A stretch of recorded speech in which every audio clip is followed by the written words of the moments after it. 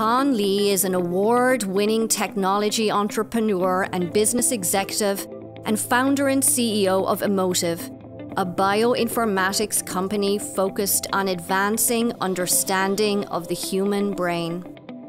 Today, Emotiv's award-winning technology is a recognized world leader and pioneer in this field of brain-computer interface with developers and researchers in over 100 countries.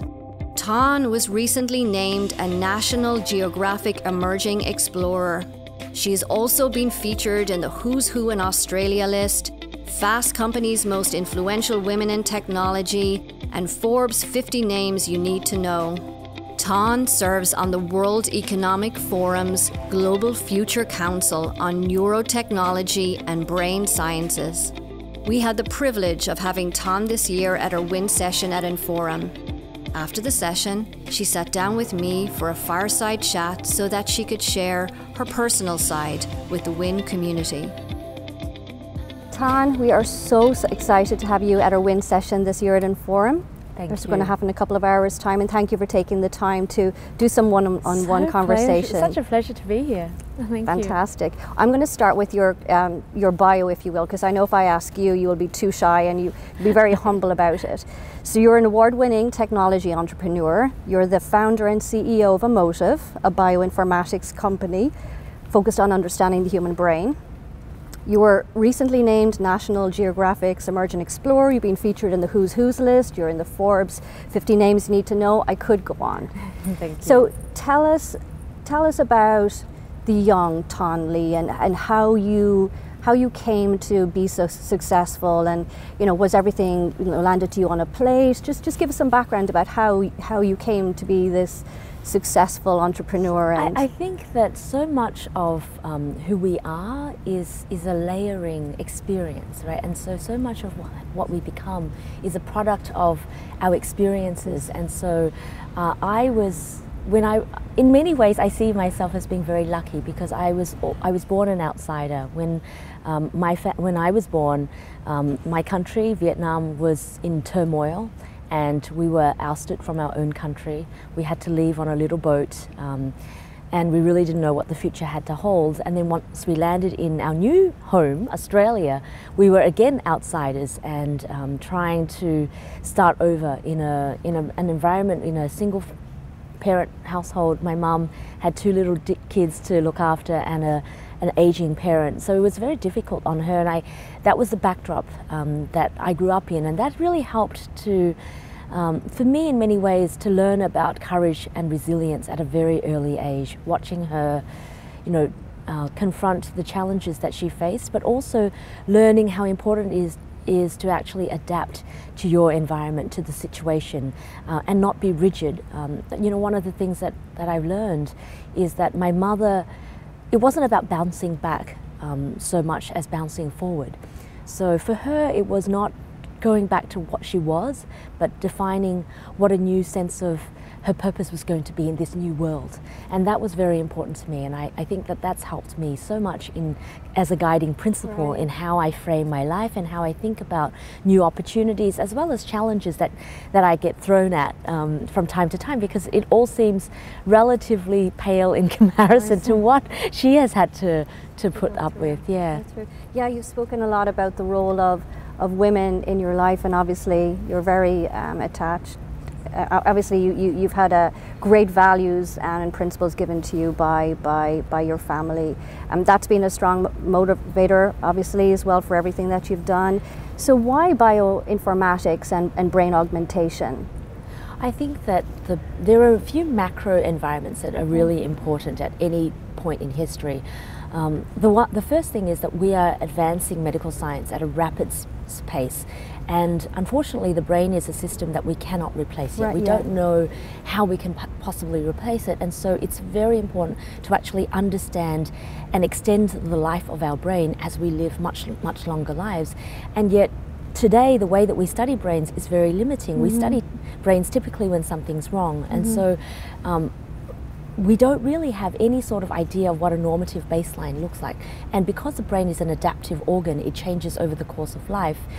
It's very difficult to study something as if it's stagnant, as if you can take one snapshot, one data point, and assume that that's okay to get a glimpse into how that dynamic system has evolved to get there. Just in the same way as a human life evolves, and you get there as a jigsaw puzzle of all of the experiences you've had. The same thing with the brain. It's a mixture of different connections that have formed over the course of a very long life, and so it's very important to be able to study that longitudinally. And today, with machine learning, with artificial intelligence, we need to be able to, we have the capacity to consume vast amounts of data about the brain in order to piece together information that otherwise wouldn't be available.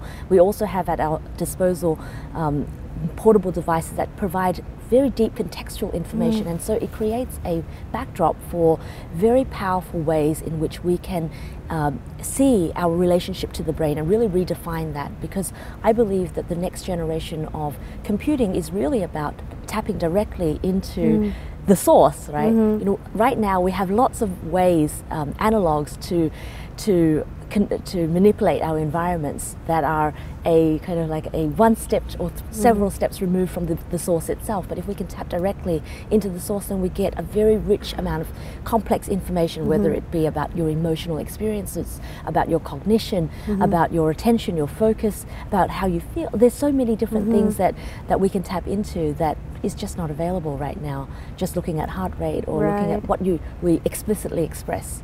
So doing everything that you're doing and working with the researchers that you are in the field on the brain, because as you said, it really, you know, is the last frontier. What are the things you're seeing that we will solve for in the years ahead with respect to, you know, whether it's Alzheimer's or effectively bringing cognitive to AI?